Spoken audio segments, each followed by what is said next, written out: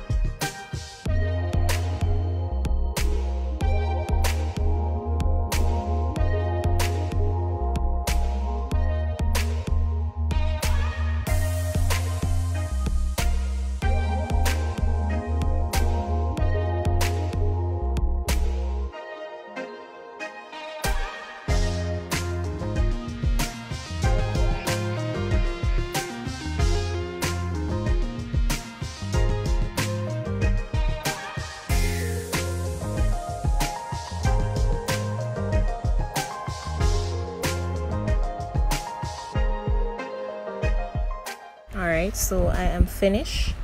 So I'm just going to turn for you to see what the back looks like.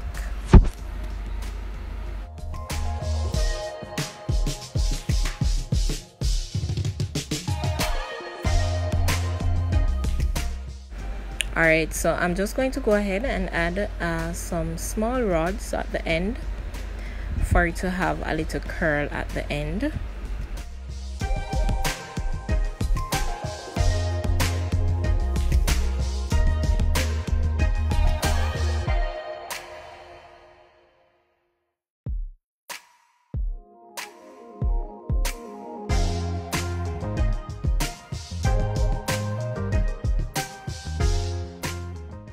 Alright, so after I finish adding the rods to the ends of my hair, I'm just going to go ahead, add some mousse to my hair, and the mousse that I am using is the olive oil or hair mousse.